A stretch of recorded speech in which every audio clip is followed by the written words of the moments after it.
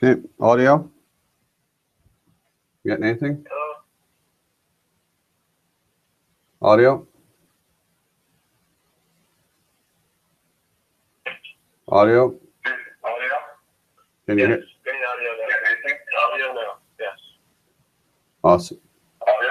Yes, we have audio, we have audio. Okay, We got have it. audio. Got it. Audio? Yeah, audio. Okay, I'm going to, great if people are watching, they get a lot of enjoyment here behind the scenes. Okay, great. We get to see my messy desk and back and everything like that. Awesome. And we got a minute or two to go. Very cool. And I can actually mute.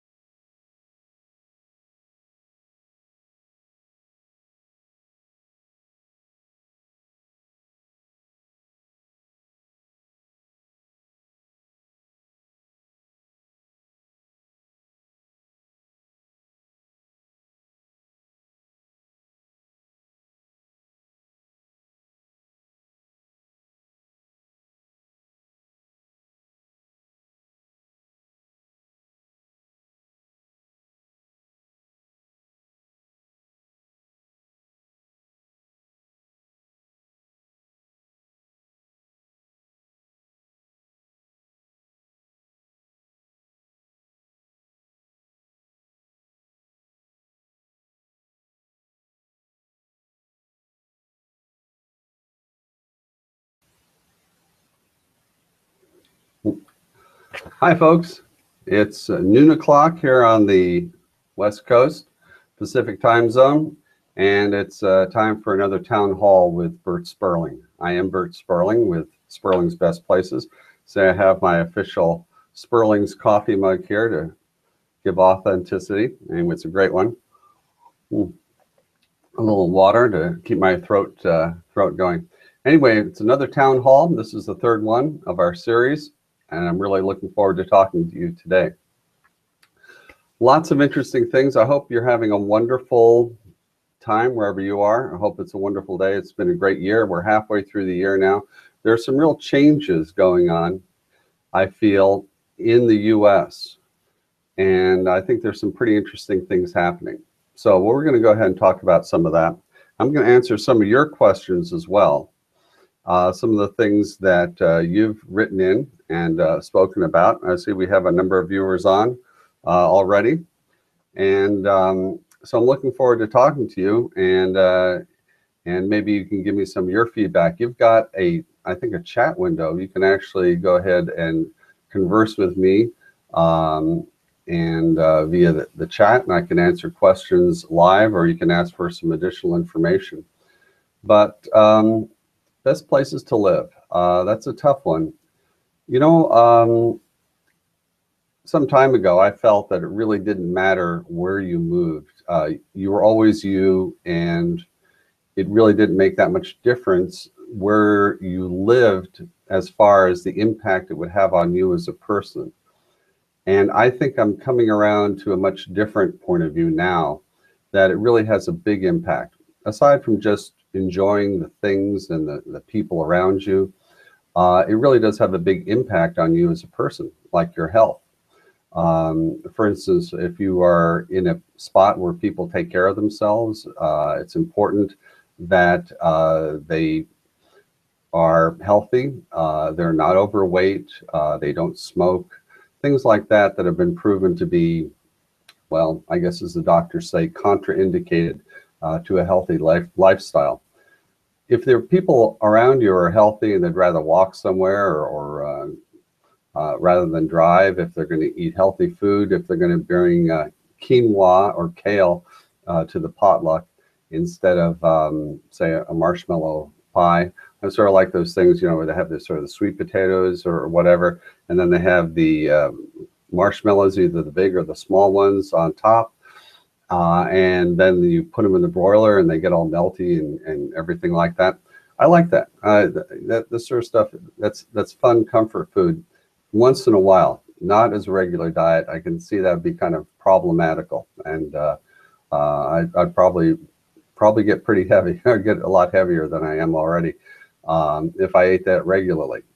So the people around you, they have an impact on you, and so it makes a big difference. So what we're going to do is we're going to try and help you find some of the best places for you to live. You probably found out about this through our website, bestplaces.net. It's doing great, thanks to folks like you that are using it for advice and for research. It's really being very, it's very heartwarming to see the comments and the traffic that we have. And we have new features that we're sharing with you all the time, and I'm going to talk about some of those as well. So let's go ahead and hit a couple of the questions here first, and I think that would be pretty cool. Let's see, Donna writes in, and I don't know where Donna is from, but she went ahead and said she'd like to know about Latrobe, Pennsylvania, and Ligonier, I believe. I'm sure I'm pronouncing it wrong, but she wanted to know about those places. Those are two smaller towns, about 10,000 people, east of Pittsburgh. I think that's a pretty cool area. When I say cool, I think it's interesting in that it's livable. The Pittsburgh area has lost so much of its population. It used to be one of the largest cities in the U.S. If you can imagine, back around 1900, it was like the Chicago is now the United States. It was one of the major cities. It was a major industrial town, and it lost incredibly half of its population in over 50 to 100 years. That is devastating. On the upside, because it had all of this history, the Pittsburgh area had so many amenities that were built up by, well, the robber barons, like like Carnegie and Mellon, and those folks had invested a lot of money. They basically took a lot of money from the people through their trusts and their unethical business practices, but they gave a lot back as well. And as a result of that, it has a great infrastructure that is currently underutilized. So Pittsburgh is coming back really nicely. For a while, it had troubles with particulate matter as far as air quality. If that is a concern to you, you might want to check out how that's doing. They've stopped their steel producing there in the region. That contributed heavily to that. I don't know what the source is of the particulate matter at this point. Particulate matter in air pollution are the really, really small particles. And you want to be concerned with the ones that are 2.5 microns or smaller. They lodge in the lungs. They don't come out. They can't be expelled. And they lodge in there and they do all sorts of very bad things. A few years ago, Pittsburgh was one of the worst places for particulate matter in the air. Right now, it's places like Fresno and Bakersfield that are some of the worst. But you want to check for that and to see if that is still the case. I don't believe so. It's gotten better. But if respiratory illnesses are a problem to you, you might want to do some very in-depth investigation. And we can help you with that on our website, bestplaces.net. But as far as quality, Pittsburgh has a lot going for it. It's a very ethnically diverse place. Lots of different folks came from all over, from back across from Europe, and there are lots of really interesting neighborhoods in Pittsburgh. And some of that has carried over to the small towns like Latrobe and Ligonier. But Donna also asked about, so I would definitely check those places out. I think they have a lot going for them. And then you have the major metro area of Pittsburgh nearby that has all of its amenities. And Pittsburgh is one of the most affordable places that we have these days in the United States for a city its size, because it is, well, it's not like a major center of commerce, but Carnegie Mellon College is a very good place as well, and so there are lots going for it. Anyway, talking about, she said, water quality issue in West Virginia. Water quality, big problem, big issue with that. I think there's kind of a problem dealing with water quality in that sometimes real problems are not reported, and not reported in a timely manner and in a manner that helps people. For instance, look at the Flint, Michigan disaster. And because of that, sometimes even the reports themselves are an issue. What I would do is, if you're interested in a particular town, look at the reports. Every water quality, every water facility has to produce annual reports and release those. There isn't, we don't have those on our site because there isn't a mechanism. The federal government hasn't taken all these places and they haven't taken all these reports and compiled them in a way that we can use them. That would be great if we did, but you'll have to talk to the individual boards themselves or the water quality facilities and see about that. But thanks for your questions. And hey, this reminds me about Flint, Michigan, I wanted to say. What I think they should do with Flint, Michigan is they should prepare to evacuate it. It's a big step, but here's my thoughts. We can't expect the people in Flint to put up with this any longer. It is a situation that is going to take 10 years or more to try and solve.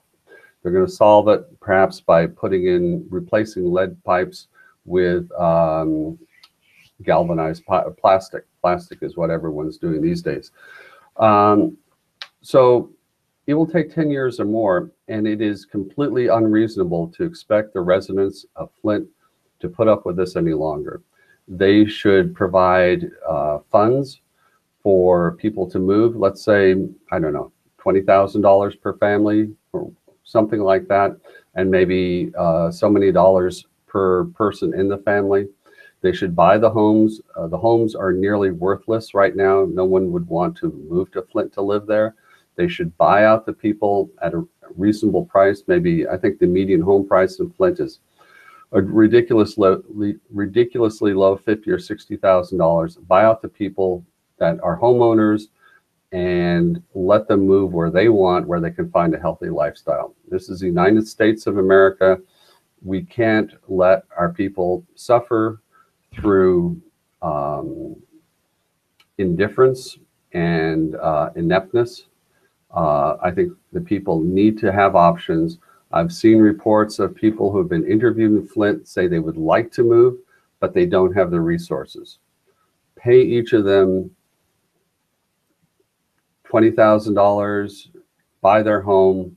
If they're homeowners, let them move somewhere else, let them enjoy a healthy lifestyle for the rest of their life, and give them medical care for the problems that they're probably going to be facing for the rest of their lives.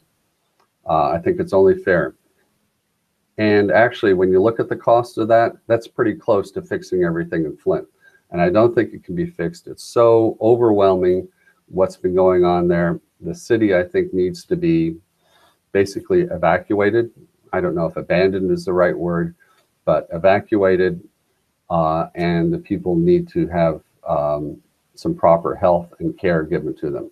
That's my take on it. I would love to see something like that happen, or at least that dialogue. It's going to be 10 years or more, maybe 15 years. What was the town in Michigan? I can't remember the name, but Lansing, I believe. Lansing has been doing the same thing. It's taken them, even though they've pioneered new methods, it's taken them at least 10 years to do much of the same thing, and they're not even done yet. So that's my take on Flint. So let's move to another question. Let's see. People want to know about our quiz on our website. We had a quiz on our site a couple of years ago. We're busy revamping the site. We've completely reworked it. The next thing we're going to do is improve our quiz, and it's going to be something that I think you'll find really useful and really remarkable. So we are in the process of revamping it, and we hear your thoughts. If you have particular things that you're looking for in a quiz, I'd love to hear what they are. This is your chance to give us some input while the design is going on. And you as a user can go ahead and provide us with some thoughts that would be really, really interesting, I'm sure. For instance, climate. One of the things people are talking about is they want to name what kind of climate they want to live on. But what's a good climate? We know that maybe in the winter, we want the winter climate to be as warm as possible because we don't like cold weather. But how about the summertime? How hot is too hot? And how do you want it cold at night? Or do you just want that hot weather, say 80, 90 degrees? Is that good? Is there a place where it becomes absolutely insufferable? So let's say Arizona, I think Phoenix area recently hit 120 degrees. That's stunningly hot. That is much too hot. I was down in Los Angeles area doing some work, and the Burbank airport when we left was 109 degrees. And that was pretty brutal, walking from the rental car place back to the terminal.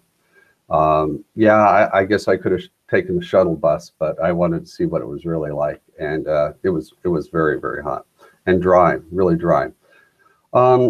So I would like to know from you folks, what do you feel is too hot? What to you is a good climate? What do you feel is good? And if you have some particulars, we have lots and lots of data, but building a model to go ahead and give you, to use your feedback and give you back some answers that are useful for you, that would really be helpful, what you feel is a good climate. So let's see what else we have. Do you know of any sites or tools that can be used to compare more than two cities and then have the ability to download that data? Good question. Our site, we're redoing the compare tool. Right now it compares two places. We're going to have up to 5 or 6 places you can compare. And if you want to compare a zip code with a city or with a metro area, you can do all of that too in one tool. We don't have a download function, but we're going to be offering that, and there might be have a limited functionality that would be for free. And if you want to download big data sets, then I would say that there might be a charge for that for people who are, say, researchers or real estate investors. That might be a consideration. That's something that we're looking at as well. So stay tuned for that.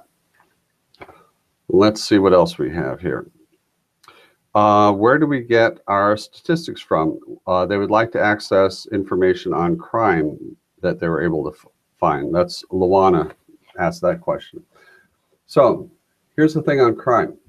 What we do is we have crime data from the FBI, and now that we've revamped our entire site and everything is all up to date on that, and it is all mobile enabled, what we're going to be doing is we're going to be expanding our crime section to put in lots of data on what the FBI has on specific crimes and that sort of thing.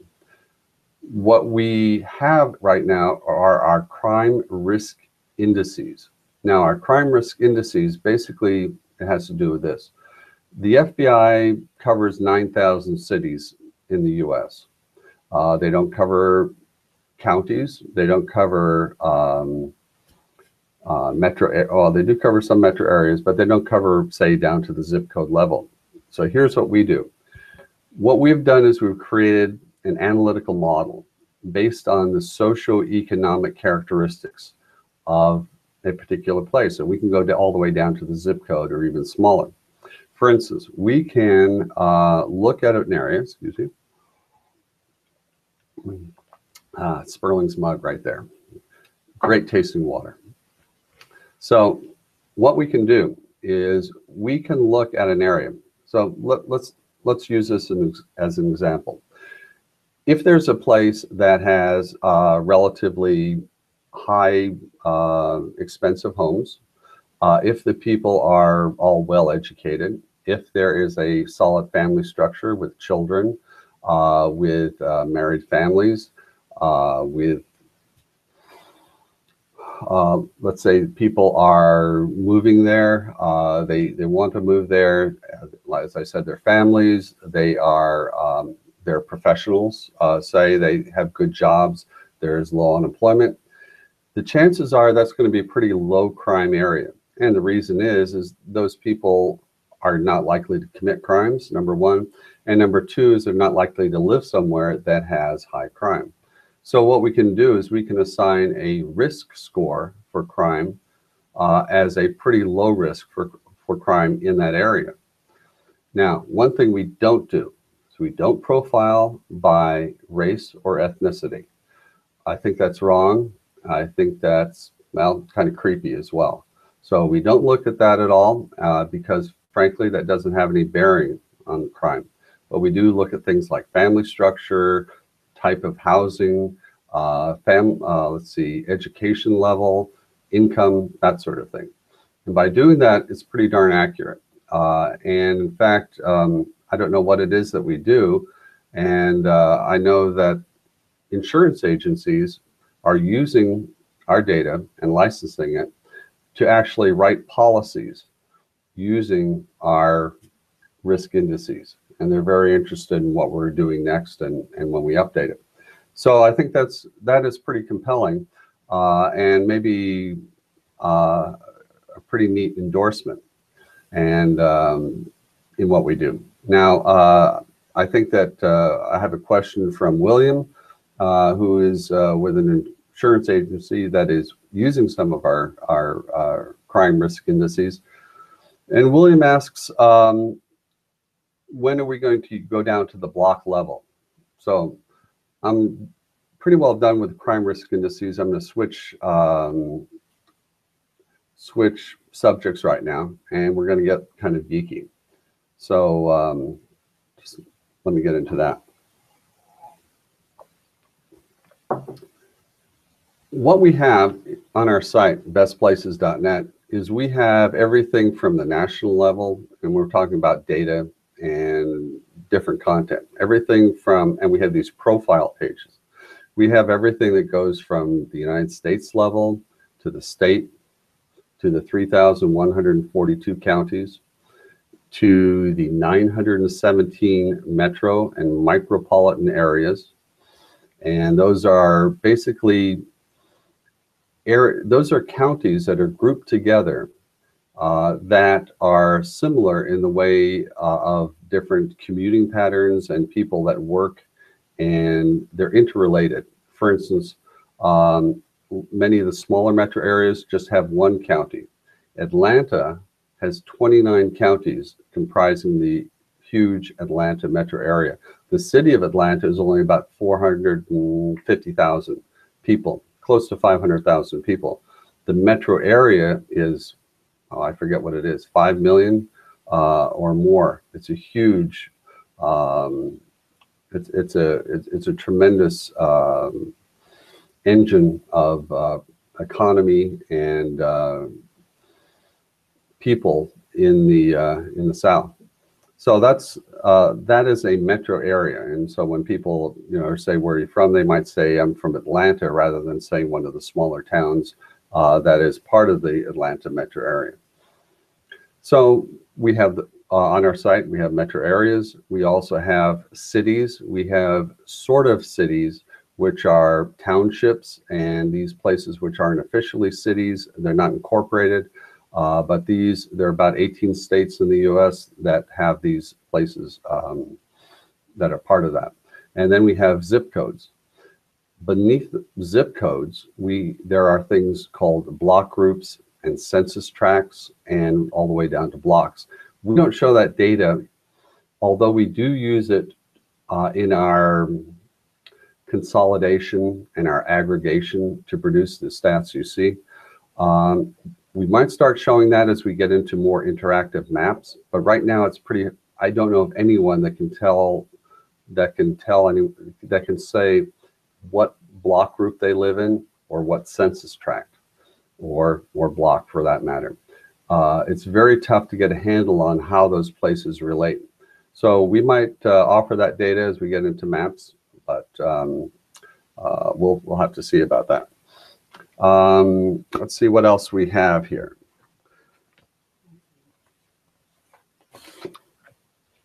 Ruthie says, thanks very much for our site. And she voted to go have something about the quiz that she takes on her website keeps suggesting that she moved to Alaska, and she says, well, she loves warm weather. So when we get our quiz fixed, we'll certainly do that. Let's see. Here's Timothy, who is from Denver, says he would love to know. He appreciates all of the stats and all the information, but how does one find a great place to live, in that people are the most important part? And all of the amenities and coffee shops and museums, bike trails, everything like that is all important. Great restaurants, all those get mentioned often. But what are the people like? What's it actually like to move there? And I can certainly, he says interestingly about Denver that he's grown to, well, let's just say that the people, he's not too happy with his fellow residents that live there. They're kind of pretentious, and there are friendly people and but there are not enough of them to suit Timothy. And he'd like to know if he's thinking about Boise, and he can easily afford to buy a house there. And that's the beauty. If you're moving from Denver, which is hot right now, Denver is very close to Portland in its currently what's going on. There's a lot of development. A lot of people are moving there. Those are two cities, Portland, Oregon, and Denver, that are very, very popular right now. And they are really enjoying a lot of in-migration.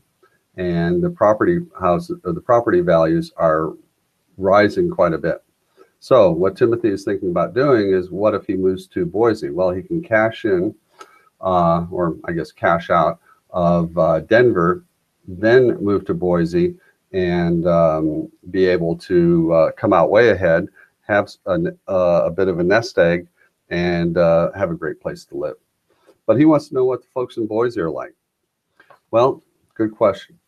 Here's what I would suggest, Timothy, because I can't tell you, the kind of people that you're looking for. And some people, I've heard some places, people are sort of aloof. It's hard to break in. People are outwardly friendly, but it's hard to break into sort of a society, or to the local culture and the people.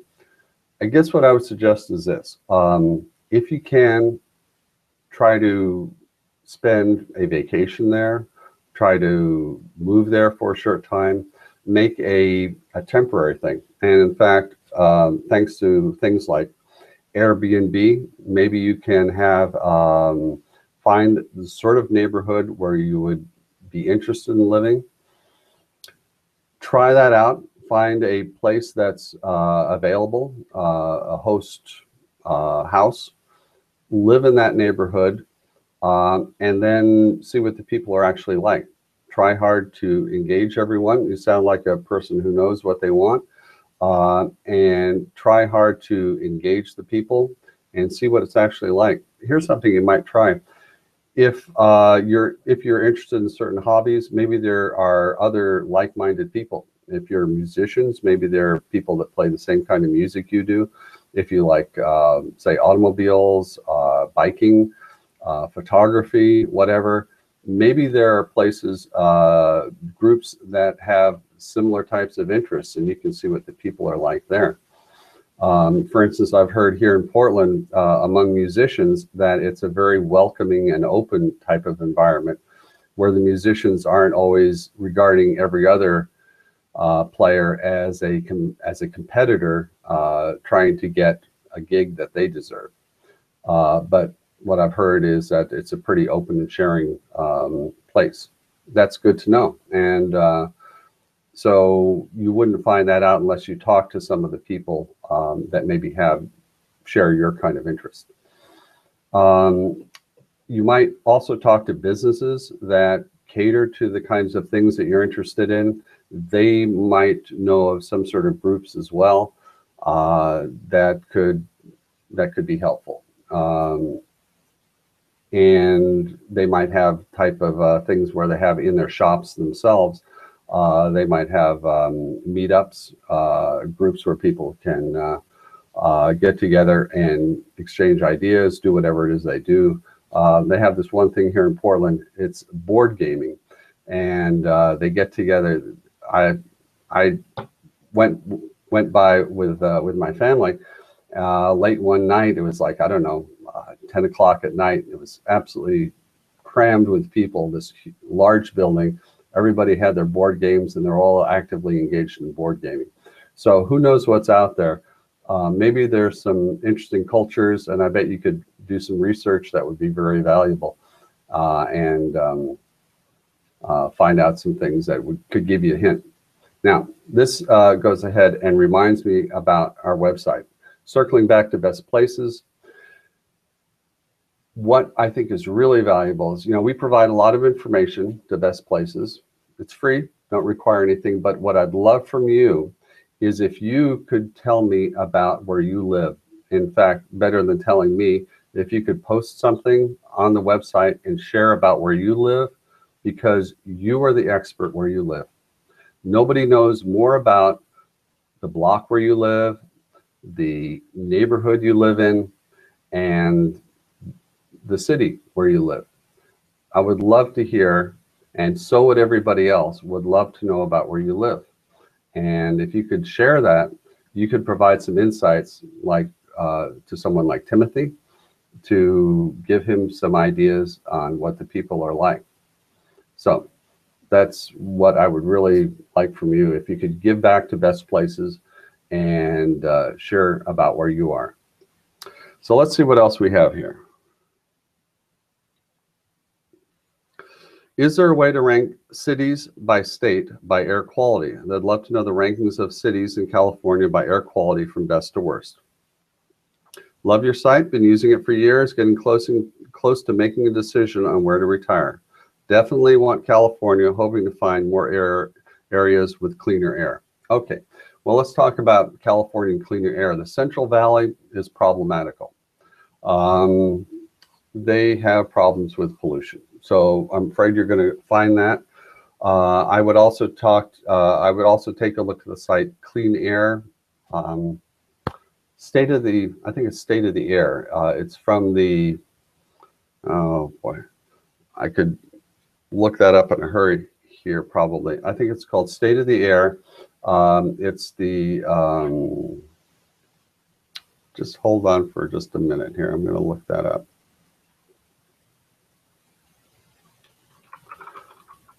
They have a bunch of ratings.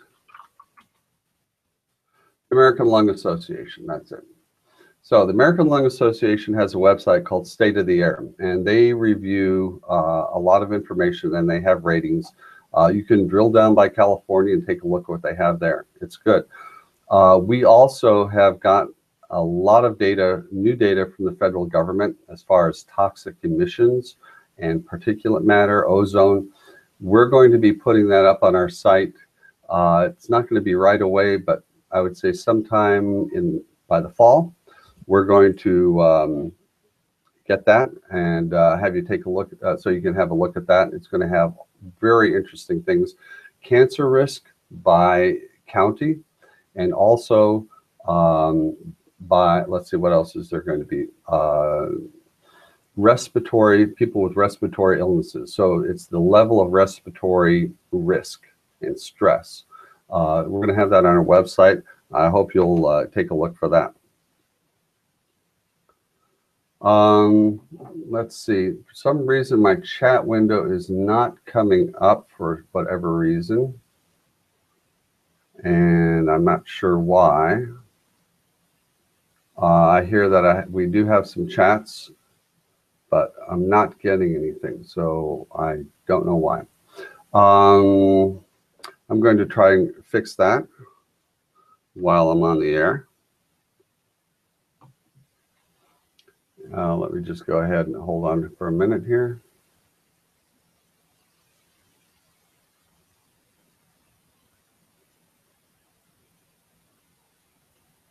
Sorry for the dead air. We can all take a break.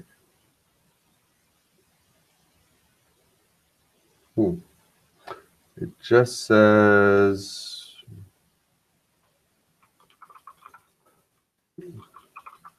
not seeing, I'm going to type in the chat, not seeing any messages. Okay. Okay. So let's see, I've got a note from my engineer. We can open the link in another window. Okay, we'll go ahead and do that. I'm going to go ahead and open up another link here to our chat. We'll see what we can look at for there. Just a moment.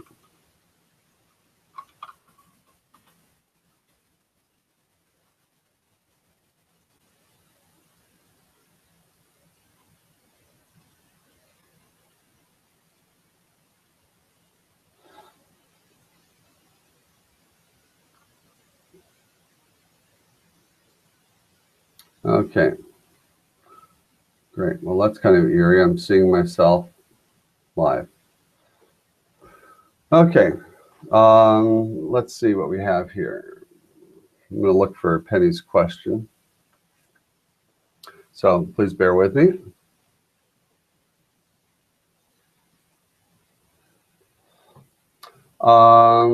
Great.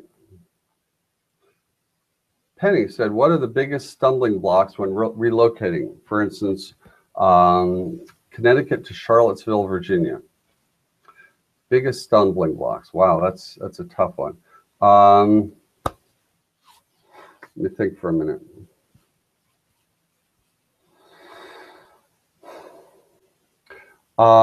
Charlottesville, we named in our book, by the way, is one of the, as the very best place to live in our book that came out, about, what, 10 years or so ago called Cities Ranked and Rated. Charlottesville is a great place to live if you can afford it. Prices have continued to go up. Part of the issue is that it has a great university there, a University of Virginia, and it's very desirable. It is a great place to live, and so many great places to live are desirable. That makes them more expensive. But thankfully, it hasn't gotten overwhelming as far as the growth. I did speak with some of the people with a zero growth initiative, and they had some very good ideas about growth and really how it is not terribly helpful. So the biggest stumbling blocks, Penny, getting back to your thing about what are the biggest stumbling blocks when relocating? I would say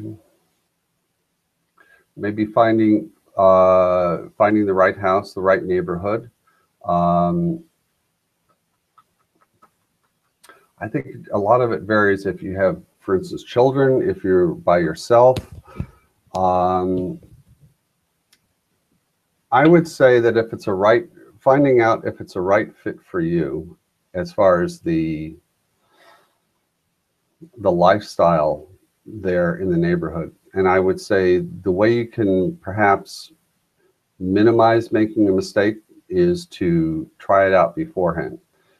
The longer you can try to stay somewhere, if it's only for a week, that's great. If it's only for a weekend, that helps if you can go different times of the year. For instance, people come to the northwest of the country where I live at this point, and the summers are beautiful. In fact, they're pretty perfect. But 9 months out of the year, we have an oppressive cloud cover and drizzle. To some people, they just cannot take that. It is just very, well, I guess sort of depressing and cold. Even though the temperature rarely drops below freezing, the cold sort of gets into your bones. And that can be pretty frustrating. And people just can't take that.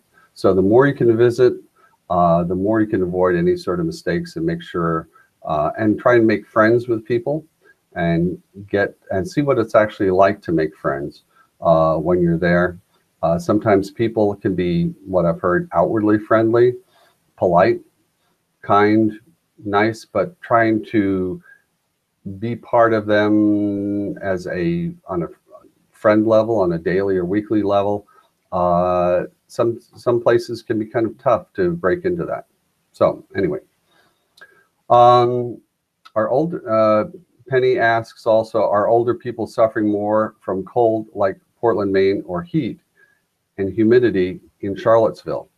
That's a good question. I think that, Penny, if we're just talking about suffering as far as like a fatality, heat stroke is the biggest issue when it comes to that. So I would say more elderly die from heat exposure, and a combination of high temperature, high humidity, and high temperatures at night. When it doesn't get cold at night, you have problems where you can't recover during the nighttime to prepare for the day. So I guess suffering, I would say more people probably suffer from high heat and high humidity. And I don't know if Charlottesville is that bad compared to some other places like New Orleans, where you break into a sweat just reading a book. So let's see. Any Philly suburbs or Bucks County towns come to mind? Oh, I'll have to do some research on that. There are some good ones. And let me just talk about suburbs right now. What's happening in the US? This is kind of interesting. What's happening in the US is, and I've seen this all over, even in places like LA. We took a car trip. My wife Gretchen and I got in our Honda and took a drive across the country, 10,000 miles. all through the Deep South, and of course the West and everything like that, because we're coming from Portland, Oregon. What our finding is that the inner cities, people want the urban experience. After fleeing and going to the suburbs during the 60s and 70s, 80s, people now say, I want to live in a city. And the more sort of urban experience, I want to be surrounded by places I can walk to. I want to have a high density lifestyle. And I don't want to, and also they don't want to commute a long time. They are giving up that maybe a fenced yard or some acreage for a shorter commute, or maybe one where they can bicycle or take a bus, take the light rail, something like that. So what's happening is prices are being driven up all over the country, and places are being overdeveloped. Older homes are being torn down, and big, new, expensive ones are being constructed. So what's happening is there's more and more competition for the places in cities. That means, on the other hand, for us folks that are older, maybe looking at retiring, or we are not, let's say we're telecommuters, we don't work downtown in an office building, we can afford then to move out a bit. If we're not doing a commute every day, then we're not going to get involved in the sort of the trying to outbid everyone to live in a place that has coffee shops nearby or restaurants, that sort of thing. If we're willing to go ahead and run counter to the prevailing urge that people have to live in the cities, there are better deals now to be had. It's more affordable comparatively to live out of the city and live in the outer ring. So you can still enjoy, say, the great amenities of a major metropolitan area. And you have sports teams, you have theater, you have concerts, you have great restaurants, shops, all these sort of things that a large city has to offer. If you don't need to live as close as possible to the center or in some funky neighborhood, if you want to live a more suburban lifestyle, those places are often much more affordable than comparatively than they were before. So think about that if you're looking for someplace. Okay, so someone says, thanks for your point of view on Flint, Michigan. And someone named Sideways Russian says, Tampa is too hot now. That's interesting. Let's see what else we have.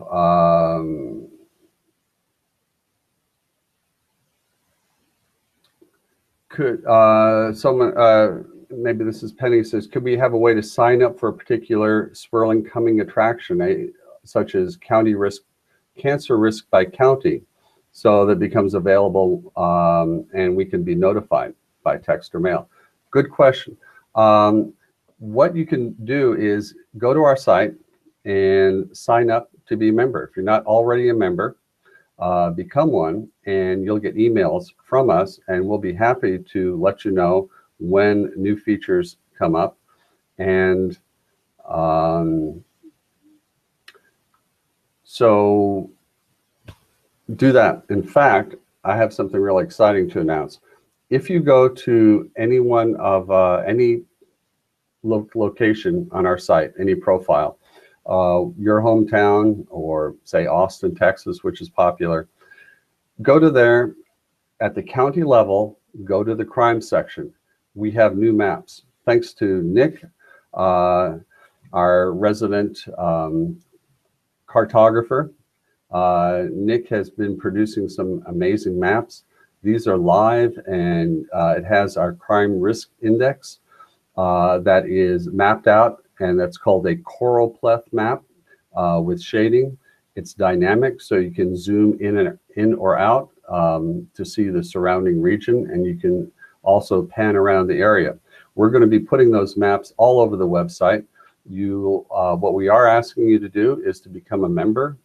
So those are available to the members. That's another great reason to become a member. So Rick calls in or writes in and said, what are your thoughts for the Detroit area's future? It's a good question, Rick.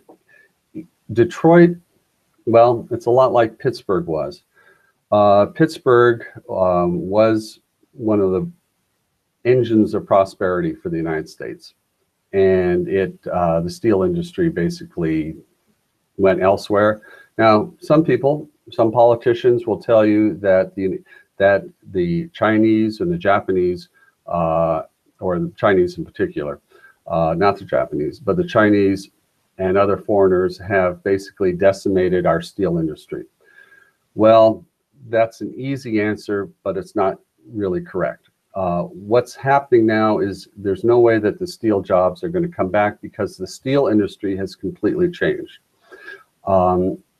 Steel is still being produced here in the US, but it's much, much more efficient. And towns like Pittsburgh and other places in the US, their infrastructure has become obsolete due to new technology, and new smelters are in place that are much more efficient, and they hire a lot less people.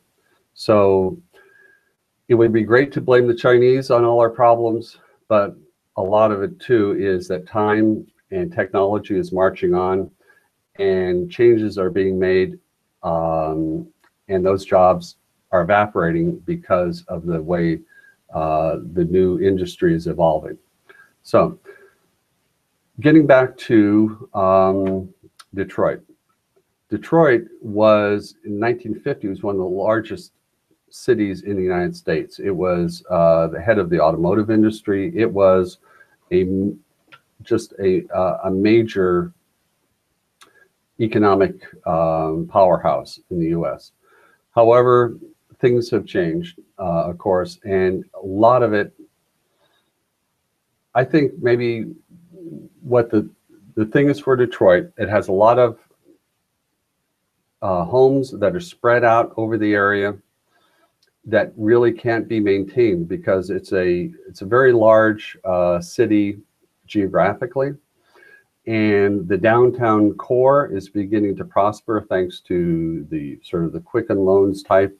There's a company, Quicken Loans, which is making a heavy investment in the area, but that's just the downtown core. There's so much of the city surrounding it, which is basically abandoned. It's a wasteland. And people, if there are listeners out there that are looking, if you're bold, if you're brave, if you're a pioneer, you could make a start by going to a place like what I call opportunity cities. And these are cities that have seen better days, places like Rochester, Syracuse, Cleveland, Detroit, places that are down, but they're not out, and they're resilient because they have had hard times for quite a while. But they're a great place for a person with energy and bravery to take a chance on making an impact on a community like that. It's sort of like urban pioneering, urban homesteading. And I think it's a great opportunity for people to be able to do that. So what's going to happen? I think, well, I don't know. You know what frustrates me with the United States at this point is that we are so intolerant of taking a chance. There's so much pressure not to make a mistake that really politicians and everyone else can't afford to make a mistake, because they're going to be crucified in the press and the media because they've made a mistake. Just like this Solyndra, which the U.S. tried to help the solar panel industry.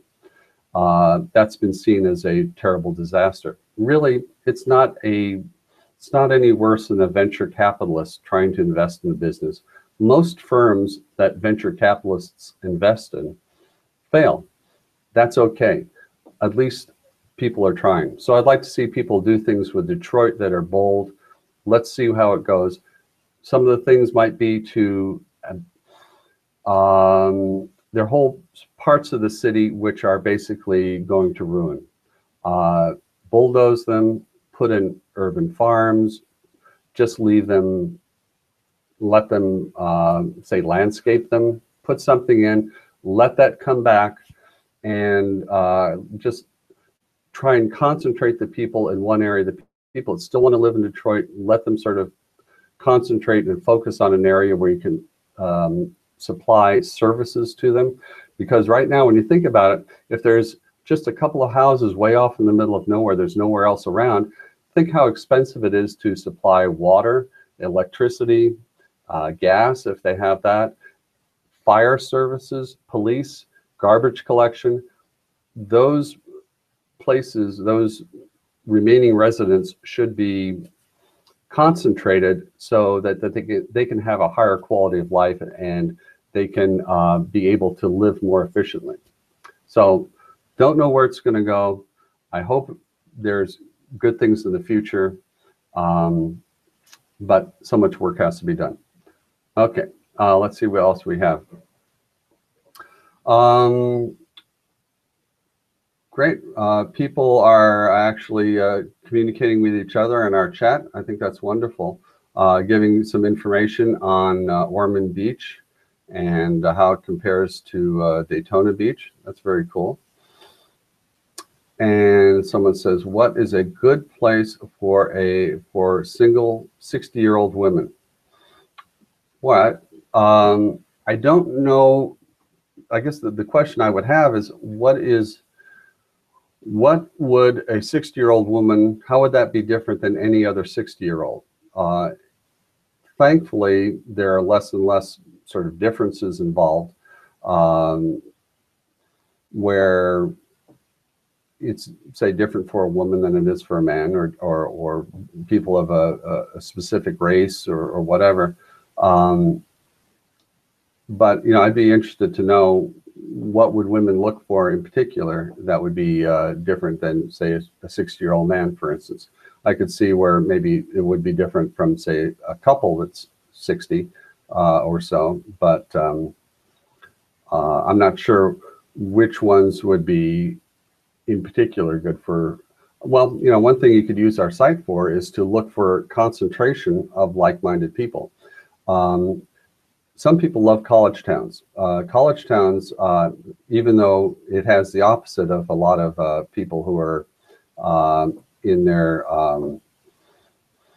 latter life stages, so to speak, some people love college towns because it is very, very vibrant. And there's always something happening. The kids, the 18 to 21-year-olds, and they are always have a lot of energy, looking for things to do.